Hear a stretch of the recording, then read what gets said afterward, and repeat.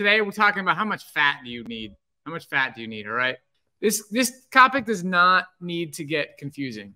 It really doesn't, okay? When you follow the Mastering Diabetes method, the recipes in this book, okay, you're going to approximately end up with about 10% of your calories coming from dietary fat, okay? And that is more than enough, whether it's hormonal health, men and women, whether it's brain health, it's more than enough. It's conservative. Now, when it comes to your essential fatty acids, we include an insurance policy, okay, which is a little bit of ground chia seed and ground flax seed, all right? So we put it in our recipes. I'm just going to, let me read you a recipe or two here, all right? So in our breakfast recipes, we have you including this. And just by having the ground chia seeds and ground flax seeds, all right, 1 tablespoon freshly ground chia seeds. That's the refreshing fruit delight, okay? 1 tablespoon literally already meets your essential fatty acid requirements for ALA. You get that ALA, it then converts to EPA and DHA when you're following the method. If you have concerns about whether or not you are doing the conversion properly, then you should get a test, okay? It's going to be called Omega Quant. Omega Quant, all right? Here we go. We're going to go to this website. And let's see. We're going to go here. I'm going to share my screen. So if you have, when in doubt, getting a test and having that test analyzed by an expert is a great way to go. What is the Omega-3 Index? Okay, boom. That's the test you're going to want to get. All right? You're going to get the Omega-3 Index. And this is going to help you see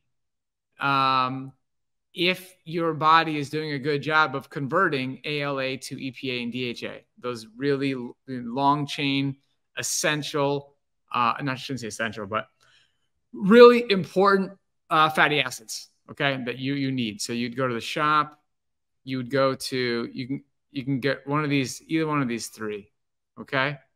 I would say you could probably just go with the basic one, right? That's a $50 investment. It's absolutely worth it. Absolutely. We wrote about this test in our book.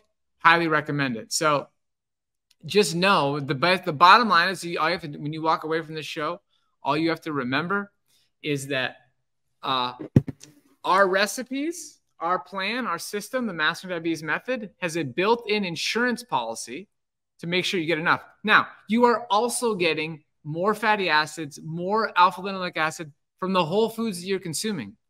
All whole foods contain essential fatty acids.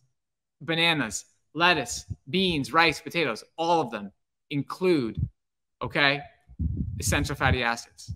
And they all include fat, just in general, right? All whole foods contain fat. How many grams of fat do we need each day? Okay. Let me see if I can pull that up here. Hold on. I want to read this whole section. What you need is you need the essential fatty acids. Your body then does the conversion into the other longer chain fatty acids that you need. Okay. All right. So we're going to go 172 to 176. There we go. Okay.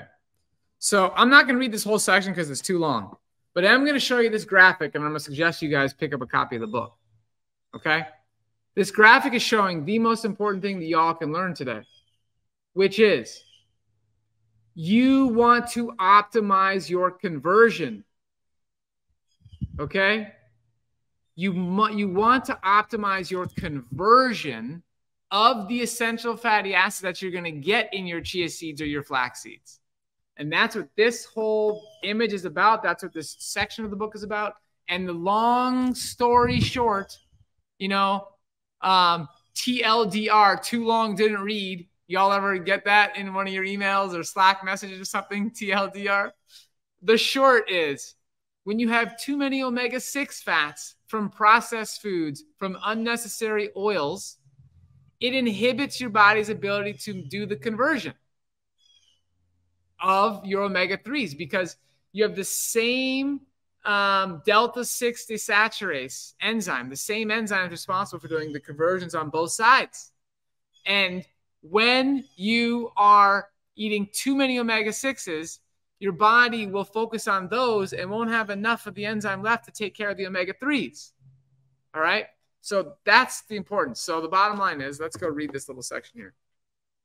So here it is. It's very important to eat sufficient ALA in order to make sufficient quantities of EPA and DHA. The good news is that this is very easy to do when following the Mastering Diabetes method because all whole foods have small amounts of ALA. Men should eat, listen up guys, this is where you take your pen and paper and you write this down and you put it on your fridge and you stop getting concerned about the amount of fat that you're consuming, okay? Here it is. Men should eat 1.6 grams of ALA per day, and women should eat 1.1 grams of ALA per day.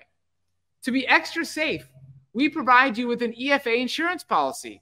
Eat 1 tablespoon of freshly ground flax seeds containing 1.6 grams ALA, or 1 tablespoon of freshly ground chia seeds containing 2.5 grams ALA per day to ensure that you have met your omega-3 daily requirement.